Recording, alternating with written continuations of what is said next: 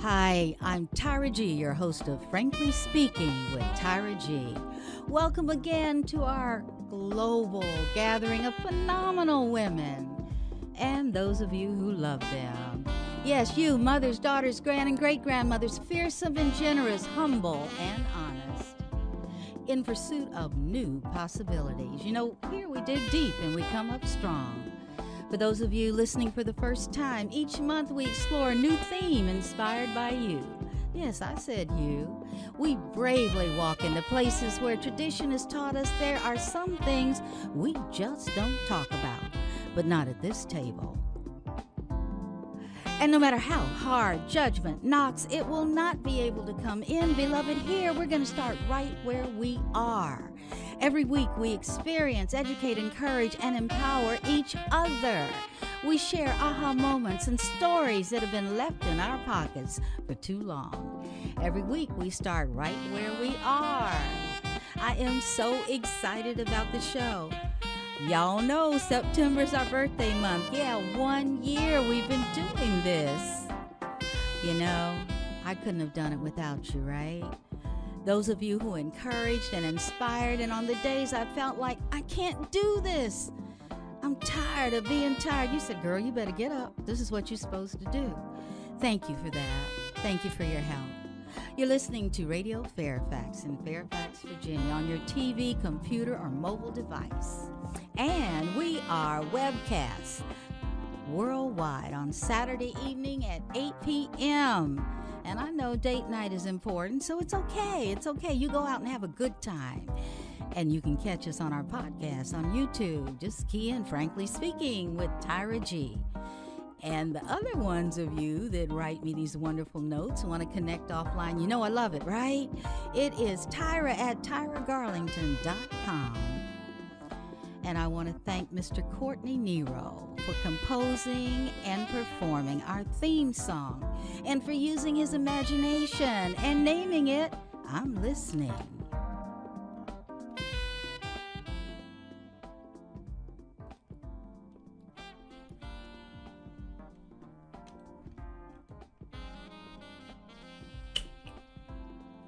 This September, our theme is Bold and Untold. We continue to discover who's seated around our virtual global table through their stories. We're not only going to hear their stories, but we're going to look and listen behind their words. Oh boy, today have we got a show for you. I could call it Out of This World. I am talking literally. We are going to spend some time in space. Of course, you're going to have to use your imagination, right? You have to visualize much of what you will hear. To create our common thought space for today, let me ask you a question. What comes to mind when you think Dancing with Stars? And no, I'm not talking about a TV show, okay?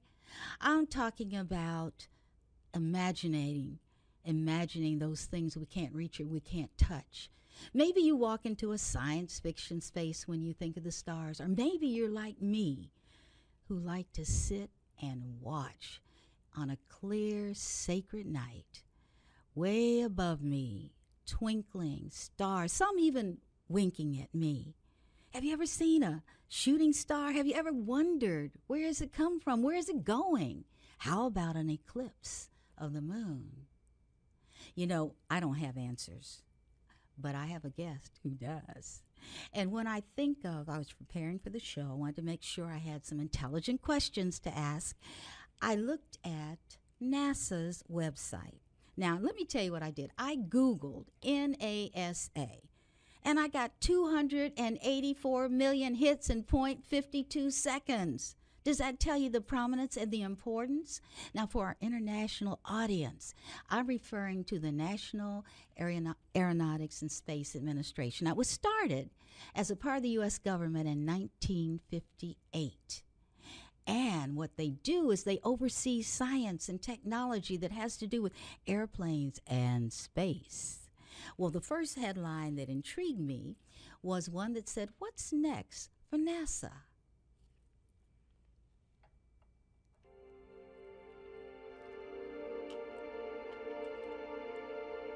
It began with NASA's vision, and I quote, "We reach for new heights and reveal the unknown for the benefit of humankind." Hey guys, that's us, humankind, right? It says thousands of people have been working around the world and off of it for decades trying to answer some basic questions. Who's out there? How do we get there? What will we find? What can we learn there? Or learn by just trying to get there? What is out there that will make life easier for us on Earth? NASA is great at keeping the public informed. I discovered this. NASA TV has shows about the space station. NASA blogs and social media. They have downloaded apps that you can enjoy. But here's what I love the most. Would you believe they have a gallery? And let me tell you what, it speaks amazing. It's a photo gallery. If you want to feed your imagination, check out NASA's website and click on galleries. It's amazing. It is totally amazing. You may get stuck there for a while, but don't let me digress. Some of the headlines I picked up, and these are 2017 headlines. I'm just going to give you a few. Check this out. The past 12 months have also been full of awesome discoveries about alien planets orbiting distant stars, including the detection of 7 Earth-sized planets around a single sun. I can't even get my head around that. Planets orbiting distant stars. What are stars anyway? Here's another one. And while scientists had to say farewell to the Cassini spacecraft, they also said hello to what might be an interstellar visitor to our solar system. Now that should have piqued some imaginations. An interstellar visitor to our solar system. Ready for that?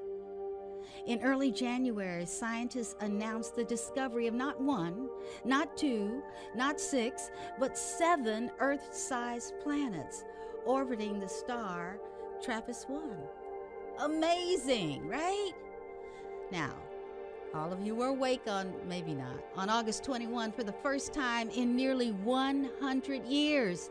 A total solar eclipse crossed the United States from coast to coast along a very narrow path stretching from Oregon to South Carolina. Now, the weather was such that a lot of us did not have the opportunity to see that, but people watched as some people watched as the moon blocked out the disk of the sun, transforming night into day and revealing hidden layers of the sun's atmosphere, even though it was just for a few moments. After our break, we're going to meet a phenomenal woman who is brilliant and passionate and fun, and is also a science and communication messenger for NASA. I want you to put your feet up, maybe grab a snack, but stay close. And we are back. It is time for you to meet No. This child has worked hard for this. Dr. Michelle Thaller. Yes, although the Miss Michelle is fine. Oh, no. The doctor sounds kind of formal, doesn't it? Well, you know what it speaks of is achievement. And I like to celebrate that. But here's the thing. Michelle is an American astronomer and research scientist. You've heard the term astrophysicist, right? Well, she's all wrapped up in that. But here's the thing. I'm going to let Michelle tell you a little bit about herself.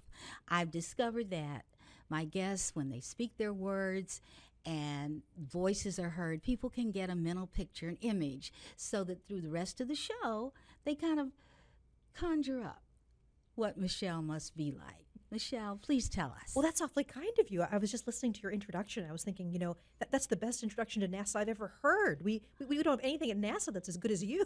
So that was lovely. I was sitting back. Thank you. Oh, and just the empowerment and the idea that we're having this wonderful zone that's for us and it's free of judgment. Yes. I just need to have you in my life, I think.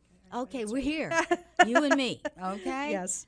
I know that I've studied did this. I studied Michelle. I actually heard her speak at another event, and I was so impressed. And I was impressed with the passion and the energy and how she made difficult concepts sound like something we hear every day. And I said, I've got to have this woman on my show. And she said yes. She said yes. So Michelle, I don't know where you want to start, but I like some of the words that you've exchanged with me. Knowing who we are, having what we need in the beginning, using that. You can start wherever. You can start with Space Camp. Ah, yes. Well, so, I mean, as you said, that's my job. I'm an astronomer. I'm an astrophysicist. And I guess, in a way, it doesn't sound right to call it my job, because I think people who love space that much, it's sort of your life. I mean, yes. There isn't a place where the job starts and the rest of my life stops. I mean, it's all kind of in one. But as you were saying, I went to space camp in Huntsville, Alabama. I think the first time was when I was 13 years old, and then once again when I was 14. Mm-hmm. And this was probably the first time that I really found my tribe, so to speak. I hear you. There I were know other, what that is. other kids my age that liked NASA and space as much as I did. And the interesting thing, and this is one of the big I think takeaways from my life, is that I just always liked the sky, and I couldn't really tell you why. My mom said that as soon as I could walk, she would find me sort of sneaking out to look at the stars at night. And my parents weren't scientists, and they certainly, they were all very intimidated by math, and it sounds very hard, and why would you want to do that? But they told me that it was just something that I had from the very beginning. Fascinated with something above you couldn't touch. That's right. I mean, and twinkling and yes. Well, you were saying this, that you see the stars and they seem very small and distant, and like you said, twinkling in the sky. But then that quote that you read, where we have found in one case 7 Earth-sized planets that are around a single star, what you discover is that the stars are the same thing as the sun. Keep talking. They're just like the sun, but they're farther away. So these tiny little lights in the sky turn out to be the biggest fires in the universe. Oh, my goodness. The sun is so big you could fit 1 million Earths inside it. Yes. And it's this giant ball of burning hydrogen gas. And so the stars are just like that. It's just that they're farther away. And so all of a sudden, it leads you deeper and deeper. Tell me more. Right. So the stars are like the sun. Do they have planets around them? Are there other people up there? Is there life up there? Right. And before you know it, your imagination is taking you very far away indeed. And one of the things I know I picked up, and it was a new concept for me, the term light years is not about time, it's about distance. And so when you talk about, one of the things you talk about is dancing with stars. Tell us what that meant to you, or what it means to you. Is probably constant. Well, I do have to do a shout out to Donald Driver, because I mean, when I think about Dancing with the Stars, I'm a Green Bay Packer fan, and he won Dancing with the Stars that one year. We had to watch every single episode to cheer on Donald Driver. But I've always loved to dance. I love to move. Mm-hmm. I think one of the hardest things for me as a kid was having to sit still through a whole class period. Yes. And I liked school, and I enjoyed learning and all that, but boy, I think a lot of my imagination was sort of trying to deal with the fact that I was going to have to sit still for the next, say, 7 hours. Yes. And school was not very stimulating. It was a little bit on the boring side. Like I said, I did enjoy learning. So I just found other places to go. In your mind, in That's your imagination. Right. And so I still dance. I've studied, I think you were saying that you found there was a NOVA program called The Secret Lives of Scientists. Yes, yes. And it has me in a Renaissance costume. Dancing, that's right. So I've studied Renaissance dance. So these are dances from like the late 1500s, the court of Henry VIII. His daughter, You were in Elizabeth. costume. Yes, I was in a full costume. Yeah, that costume was made partially by me, and also a friend of mine who's a costumer made sort of the larger, I'm not very good at sewing, so he sort of made the larger dress. But then I did the embroidery, I made the hat, I made the ruff, the big, ruffles the big around collar. That's right. Oh my. So I had to do a lot of that.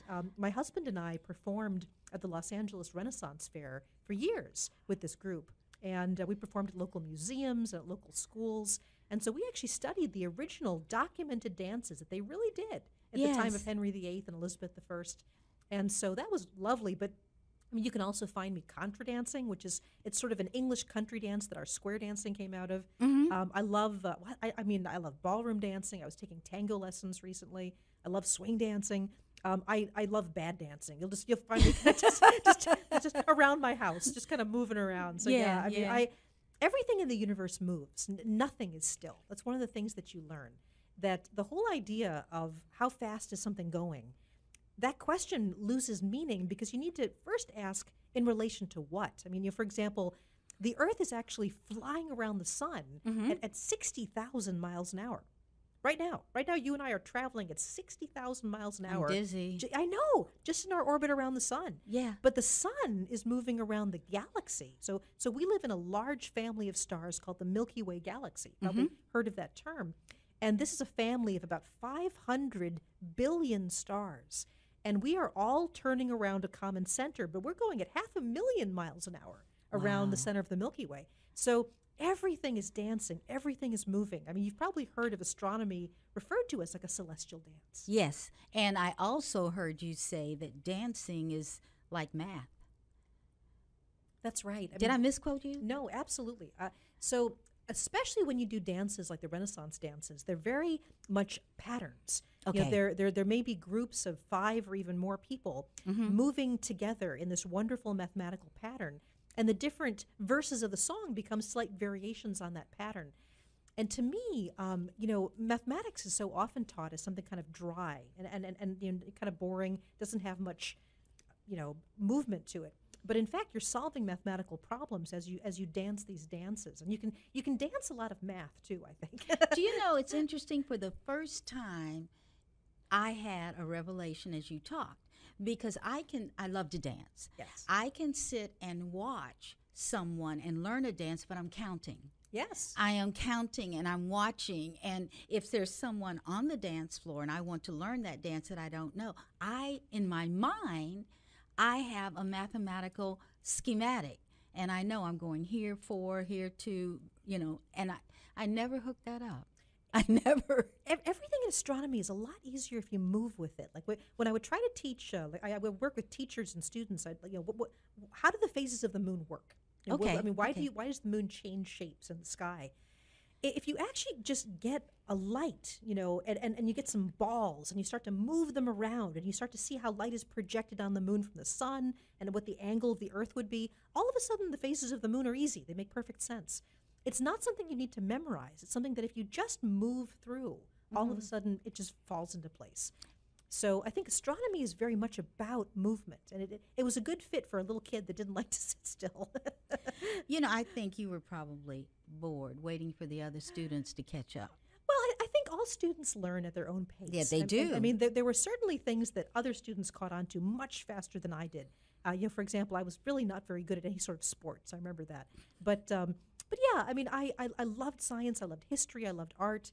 I think for me, the perfect education would have been, you just set me loose in a museum, and there are adults to answer questions, and I just go educate myself. I loved it. I couldn't wait to learn as much as I could. So you're right. I mean, sort of having to do it at everyone else's pace. Was a bit frustrating. And like you said, we have multiple intelligences. Oh, absolutely. And what saddens me a lot is that our educational system has difficulty addressing all of those within one classroom. Yes. And what I've also learned is, being a teacher and a principal at one point, is teachers teach from their own learning style. Mm-hmm. And so if you have another child in the class that is not learning the same way you are, then you have someone that needs to go to an imaginary place. Well, absolutely. I mean, think about, teachers will often teach math as something you're sort of taking a pencil and you're writing down on a piece of paper. But you can also teach math, like we said, as a dance or as a movement. Geography. So, Geometry, I'm sorry. Use it visually. Some people learn, the auditory through listening. Some have to shape it with their hands. Some have to move through it. It's and also just the the different sorts of emotional intelligence as well. That's something absolutely I've become very aware of in life. I mean, you can be a brilliant astronomer, but not be able to tell what people's feelings are and how they're working and how to get them to work together. Watching people be good leaders, watching them manage other people. I've started to have a huge amount of respect for emotional intelligence. Yes, and I've had several of those tests, and I said, well, no, you couldn't score that high because you can't do A, B, C, and D, But anyway, I wanted to move to something that I am curious about. Yes. And that is Mission Juno. Oh, right. Yes. One of my favorites. Okay. Well, I mean, they're all my favorites. It's kind of like choosing between your children. I picked some things as I listened. I said, oh, I Yeah. want to know about that. I want to know I about love that. So, I mean, that's exactly how you do science. Go where your curiosity takes you. Yeah. So, I mean, right now at NASA, we actually operate about 108 different science missions. And Juno, of course, is our current mission out around the biggest planet in the solar system, Jupiter. right. And it is returning unbelievably beautiful images. Did you see some of those images? I did. It's like a work of art, isn't I it? know. And that's what I want people to understand when I want them to go look at the images. Yes. It's amazing. So what are your questions about Juno? I just want to know, I want you to tell the audience why, how what are we doing? Why are we doing it? Oh, so many reasons. So Jupiter is a giant planet. It's so big you could fit 1,000 Earths inside it. And unlike our planet, there's nowhere to really stand on Jupiter. Jupiter doesn't have a surface. Really? No. I mean, they call it a gas giant, although that's a little bit misleading. It's basically made of the same sort of stuff the sun is made of. It's almost all hydrogen, a little bit of helium, and a little bit of everything else. That's the same as our sun. It's a big ball of gas, but in the center it gets very dense and very hot. In the center of Jupiter, it's actually hotter than the surface of the sun, hotter than 10,000 degrees. And it's basically really hot, dense hydrogen liquid in the center. So it's not all gas. Some people say, could you shoot something straight through Jupiter? They think of it as a cloud. They call it a gas giant. Okay. It gets very hot and very dense in the center. But it's really all made of hydrogen. It's a very different kind of planet from our planet. Like I said, there's nowhere solid. There may be a very small solid thing inside it somewhere, but honestly, with the Juno mission, that's being called into question. It may just be sort of denser liquid in the middle. But Jupiter is amazing for a number of reasons. I mean, it is by far the most massive and largest planet in the solar system. And in fact, you could physically fit all the other planets inside it together. Oh, wow. And the amazing thing is that it when it formed, it probably sucked up most of the material in the solar system that planets formed out of. Billions of years ago, about 5 billion years ago, the planets were forming out of a giant cloud of gas and dust. That was it. Yeah, just gas and dust. That's all that we were. We see this happening all around us. With the Hubble Space Telescope, we can take pictures of other stars that are forming solar systems right now.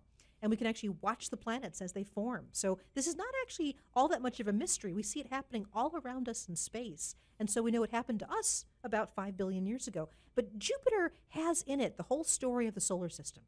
It sucked up most of the material of the cloud that we formed out of. So we're asking a lot of questions about how much water was there, how much of the other elements were there, how much hydrogen is in Jupiter can actually tell us even what things were like just after the beginning of the universe, after the Big Bang. But Jupiter also is an amazing story. I mean, it's a fascinating place just by itself. It's beautiful, it's huge, it's our biggest planet in our solar system. But then there are all these other stories. Like, we now think there's a lot of evidence that Jupiter moved around in the solar system. And when it did, it knocked planets silly. I mean, it was like a pinball game. So billions of years ago, we have more evidence now than ever that Jupiter actually was not where it was now. It came in closer to Earth, knocked all sorts of planets around. If you look at the surface of the moon at night in the sky, you see there's all kinds of craters and dark areas. Yes. Uh-huh. We think that a lot of that material that hit the moon, and it hit us too, hit the Earth, happened when Jupiter moved into our area of the solar system and brought all kinds of asteroids and comets and rocks with it. So, I mean, Jupiter is a fascinating place. Jupiter has, at the moment, 79 known moons. We discovered 12 new moons 2 weeks ago. Well, okay, so to me it sounds like science fiction. It does, but that's all the real stuff. I know. And so what I'm wondering, okay, what do we hope to use the information for that we're gaining from Jupiter? It always goes back to where did we come from? I mean, the questions, I think you asked about the shooting star. Yes, I did. Where does it come from? Where is it going? So the reason we study the other planets is we want to understand how our solar system formed. And we look at other solar systems forming and try to piece together our own story. And in the case of Jupiter as well, we're also hoping to answer the question, is there life out there? Because Jupiter has, in particular, one moon called Europa. And there are others as well. But Europa is a moon of Jupiter that has a liquid water ocean. And it's protected by a shell of ice, but the ice is cracking. And we actually think there's evidence of the water flying out of the ice, fighting out of the cracks. And so Europa actually has a saltwater, warm liquid ocean that's rich in organic molecules.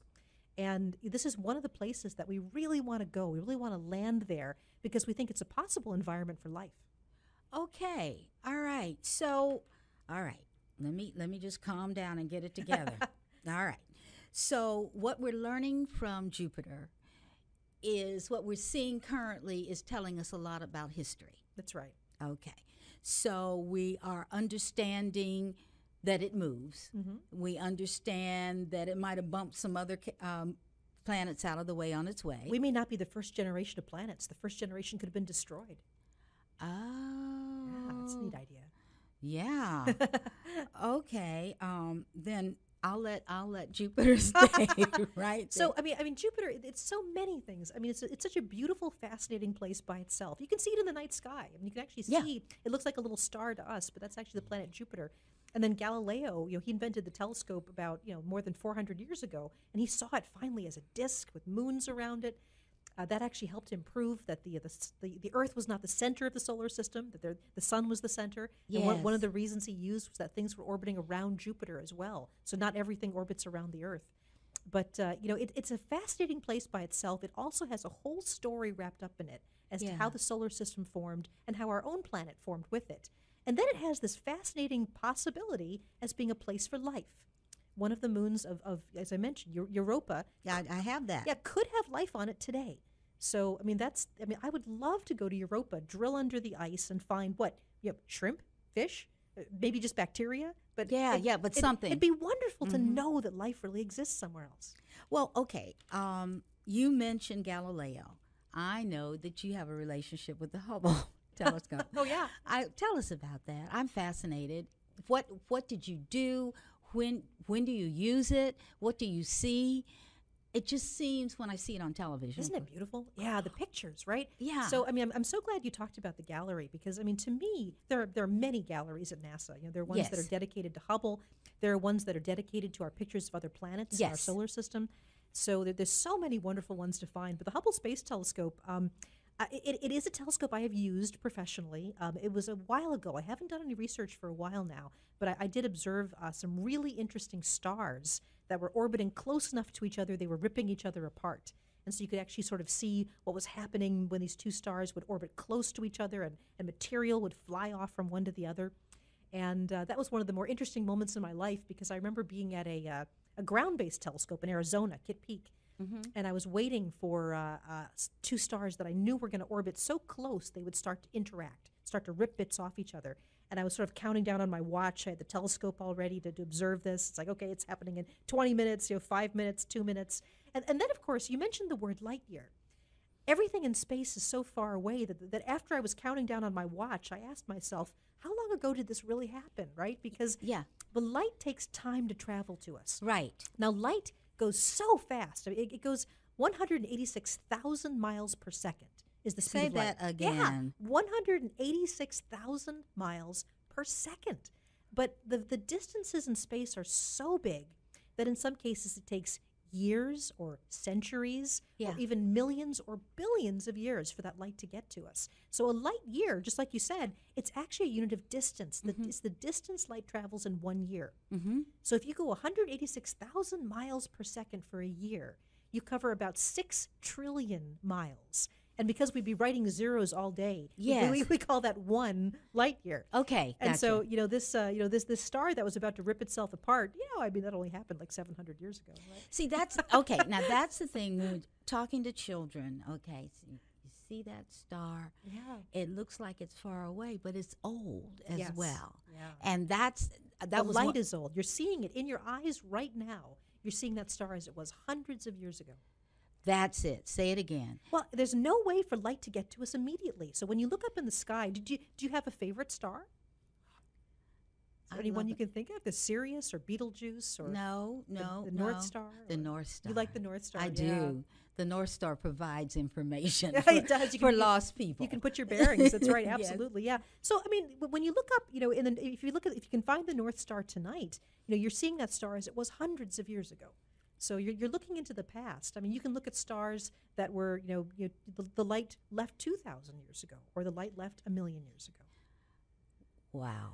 Yes. The Andromeda Galaxy is the closest galaxy. So this is a family of stars. Okay. And the Andromeda Galaxy you can actually see in the summer sky with a good pair of binoculars, or in a very dark sky, you can see it with your naked eye.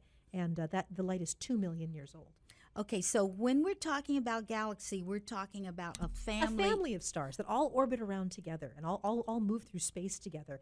And like I said, the one that we belong to is called the Milky Way. Yes. And it's amazing to think how big it is. So I was saying you could fit 1 million Earths inside the sun. So the sun's a huge thing. So how big is our star compared to our galaxy, our family of stars? Okay. And the best analogy I know is that if you can think about, I'm going to hold up a little page of text. If you can think about the dot of an eye. Okay. So you've got your release form here for me, and there's a dot of an eye. I hereby assign all. Okay, here we go. So that little dot of an eye. If the sun were that size, so if you could fit 1 million Earths in that dot, then our galaxy would be as big as the Earth. Oh, wow. So the galaxy is really, really big. It's a collection of hundreds of billions of stars. And now get this, with the Hubble Space Telescope, we can see trillions of galaxies. So think about how big one galaxy is. If this were the sun, you could fit 1 million Earths inside a dot. Okay. And the Earth would be our galaxy. Our galaxy. The Hubble Space Telescope can observe trillions of galaxies. What does that feel like? Did you get shivers? I do. I still do. When I see the pictures, but I'm just imagining the size and the intelligence it took to build something that would allow that to give us this information. And I'm thinking, it's another wow. It's in some ways it's very simple. The Hubble Space Telescope is just a much larger, more sensitive eye, but it works very much like the human eye does. It's a light bucket. It just collects light. It's just that we made a bigger one, and so we can see things that are much fainter and much farther away. But I mean, it's sending ourselves out there, right? I mean, you asked why do we do this? It always has to come back to answering questions about where we come from and who we are. Okay, so that is the seminal thought. Yes. Who we are and where we come from. Absolutely. I mean, it has changed every single part of my life. It's changed. Talk about that a little bit more. It's changed the way I get up in the morning, or how I brush my teeth, or how I think about time and about losing loved ones, and about love. I mean, it's changed everything about what it means for me to be a human, because we are all connected on such a deep level. We are. Absolutely. And this is something that science gives me. I mean, again, the idea that science isn't about emotion or about love or about imagination. Everybody told me that I didn't have the right sort of personality to be a scientist. That probably sounds familiar, put right? a comma there. Oh, Lord. What? Sure. Because, the way I experienced this, it was from a child before I even before I ever went to a classroom. It was all about wonder and awe and love and questions and curiosity. And they said, well, you're not logical, you're too emotional. I mean, come on, you're female. I mean, there's there it is. There's a lot of reasons you're not supposed to be a scientist. And the universe just doesn't care about that. The universe calls you, and the universe is yours. And there is not a single... I'm going to write that as a quote. The universe is yours. I mean, the wonderful thing about the universe is it doesn't care how famous you are or how beautiful you are or how young you are. We are all every bit as much part of the universe as everybody else. We have this equally. I mean, it is an absolute leveler. And that would be a nice message to get out. Well, I mean, think about it. I mean, so the story of the universe for me...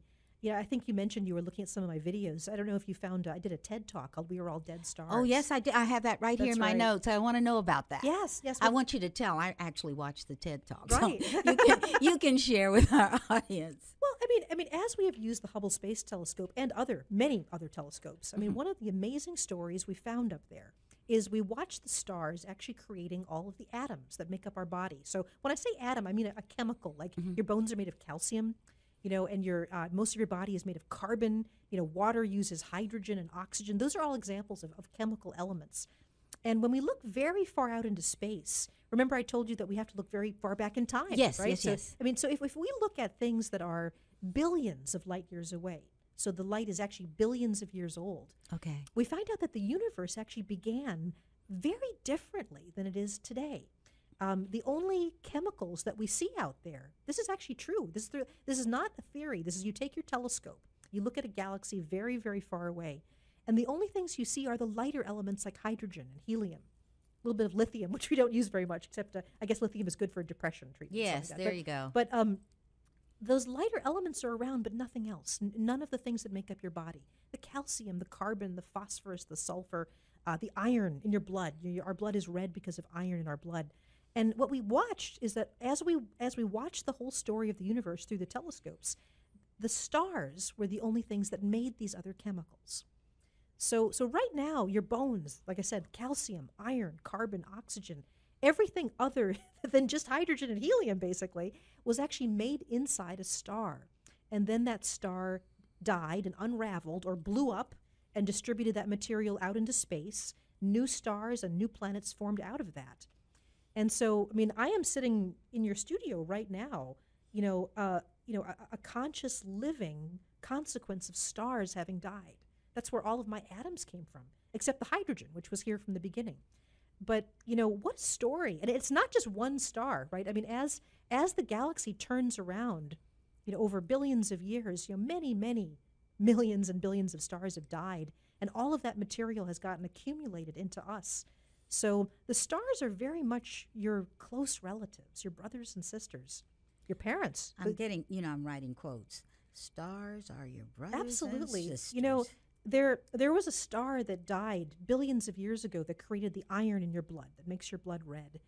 And that same star probably, distributed its atoms all around the galaxy. So when you point at a star in the sky, just pick any one, pick a star, point at it. That star probably has a little bit of iron, in it that was from the same explosion, the same star that died as the iron that's in your blood to make your blood red. I mean, we're all connected. The entire universe is just one thing. We're all together in it. I mean, so that's when you learn that, nothing's ever the same. When you look at another person, all of a sudden they are this treasure that the universe took billions of years to come up with. There'll never be another you, right? Ever. Ever. Ever. Ever. And most people don't understand that. I mentor young people. And I've had people say, "Oh, Miss Tyra, I want to be just like you when I grow up or when I grow old." And I say, no, you don't. Because there's a you inside of you that is awesome, that can do something that no one else can do well. And so treasure that, be that and appreciate that. And look in the mirror and see you. And there's just all kinds of possibilities looking in that mirror that are inside of you. So, but sometimes that message is difficult because I have discovered, Michelle, there's some people that have not reached the point where they love themselves. So that kind of information bounces off, and so sometimes they have to have a journey. I can't just tell them that they're wonderful and they receive it. It takes some time. So, and that's what I love to do, is to connect with those people who feel broken and walk with them for a while. And but I also want to know now, your job is to excuse me, Michelle has already corrected me. My life. Your life, your passion is teaching and sharing the story. What are your audiences like? Well, it's one of these things that I don't know why we don't write like children's books about this. I mean, it's a wonderful story, and for some reason, it hasn't gotten widely known, right? I mean, you talk about, for example, that the sun is like the stars; they're the same thing. Mm-hmm. I was really never taught that in school. I mean, we didn't really have astronomy, and so there's no judgment. I mean, I so often meet really well-educated, intelligent people that have never heard that story, that the sun is like the stars. It's something that I really wish everybody knew. It gives you a sense of how connected we are. And then this larger story about how the stars made all of the stuff that makes your body. All of a sudden you have this incredible connection. Why doesn't everybody know this? It's not technical. It doesn't have to be something that we, just use mathematics or physics or science to describe. I don't know why we're not, there aren't more songs about it or art made about it or poetry. I think seriously, you're one of the few people I know that can make science sound logical to me. And just because you know it does not mean you can communicate it. And to have enough people that can communicate it through songs, whatever. Yeah. Besides Twinkle, Twinkle, Little Star. Hey, it's a good start. Yeah. Because it starts with how I wonder what you are. That's right? true, and there's your word. Yeah, Wonder. just Wonderment. follow the curiosity. That's all you really need. Follow the curiosity. And speaking of following, I need to take a very short break. Stay close. And we are back. We are having such a good time. I'm having an adventure. I hope you are too. We are out in space. We are learning about light years. We're learning about liquid planets. We're learning about spacecraft. We're having a ball with Dr. Michelle. She said I can call her Ms. And we're talking about, I'm not allowed to say her job. She calls what she does every day her life and her passion.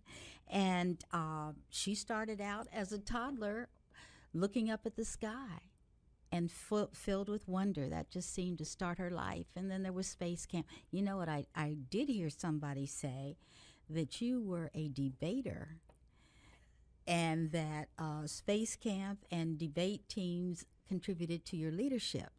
Is that true?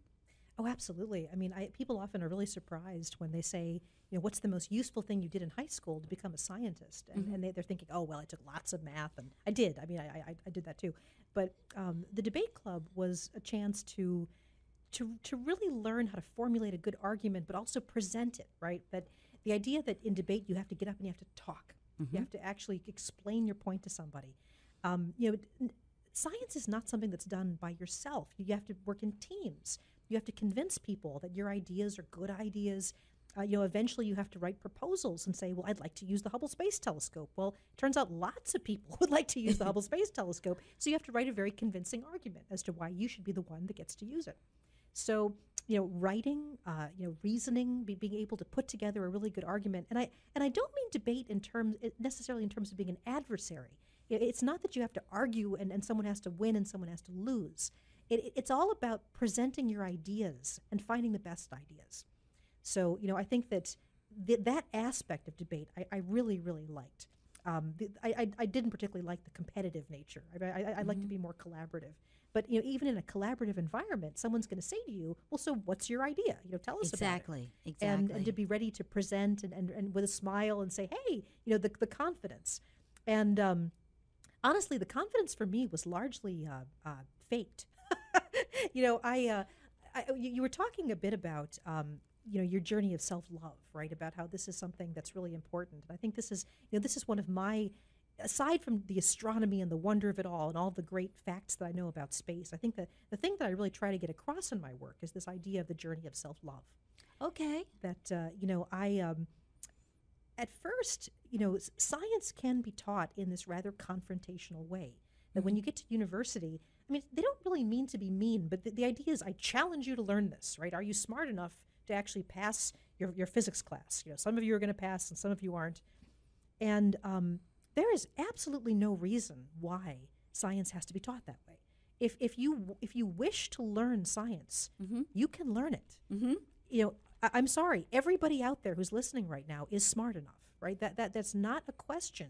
I mean, by any definition in terms of, I almost failed several of my college science classes. It was not easy for me. And I would have to sort of psych myself up into a character. That I literally remember standing outside, classrooms and saying, the character you're going to assume is somebody who is good at science, who's confident, who's going to, succeed at this. And it's not how I felt. And, I know that, your theme for this month was be bold, right? Yes. And, the thing that for me, it turns out that I never really felt bold. You just played that role. I played that role, and it turns out that that's okay. That, you can be as bold and as fabulous as you're ever going to be without changing. I never felt, I wanted to be that confident, sophisticated, worldly person that was, really in control of everything and, was a success. And now, further on in life, I am a success by many people's definition, but I still don't feel that way. Okay. See, Now, this is what I want to get to for our listening audiences. There are brilliant people out there doing brilliant things. I don't call it a mask. I'm saying they become who they have to be to stay in that place called passion and contribute and advance life as we know it. So, if you do that long enough, eventually you will believe it. You will have it. There's a power associated with habit. And I'm looking at the clock, and I'm thinking, oh, Michelle, could you come back at some point? Well, absolutely. I mean, because I'd like to tell you about, people that think scientists are confident, or that they feel a certain way. I've had to deal with feeling like I'm an imposter, like I don't belong, feeling like a failure. I've really had to walk through failure a lot.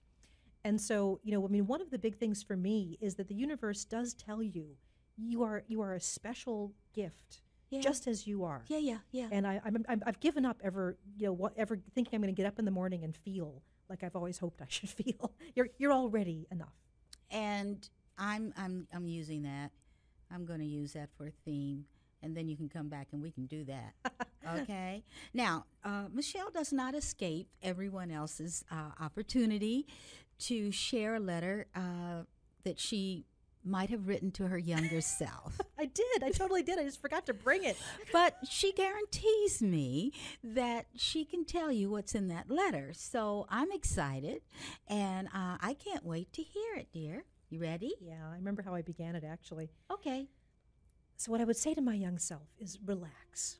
You are striving much, much too hard.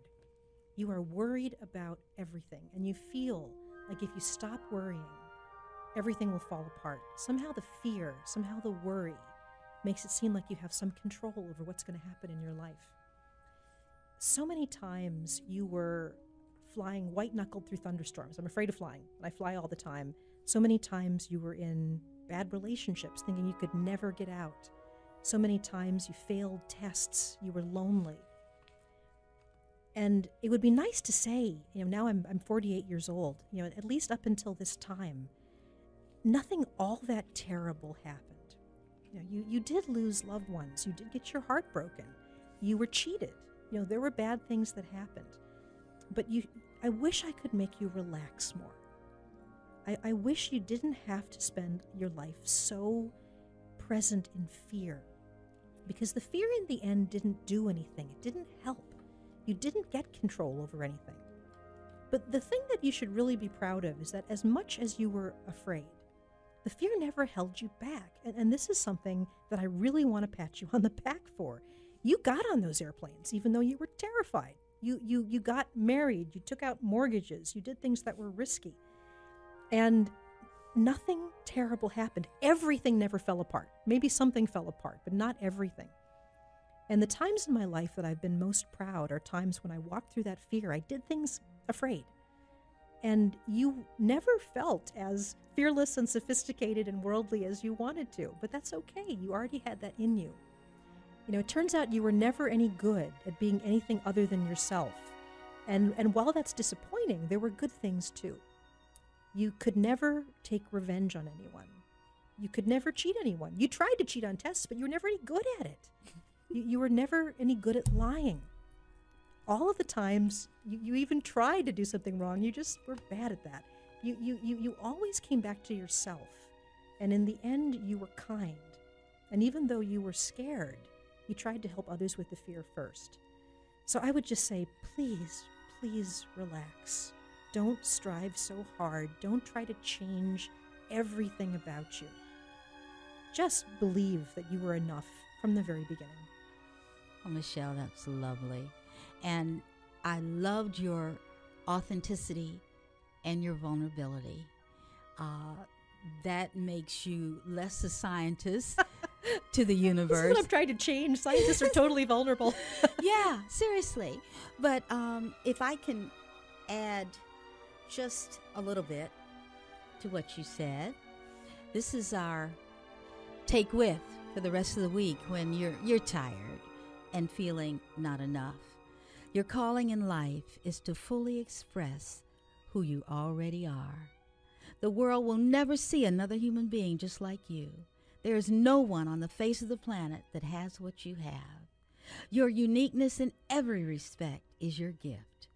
Life asks one thing of you, to be the full expression of yourself so that you can have your unique imprint on all those you encounter in the world. Never underestimate the power of your energy and how it ripples outwards to affect everything and everyone around you if you are being your full, authentic self. I want you to remember, you're not alone. You're not your circumstances. Let me repeat, you have everything inside of you need. You're listening to Radio Fairfax. My guest has been Dr. Michelle Thaller. This is Frankly Speaking with Tyra G. I love you. Bye now.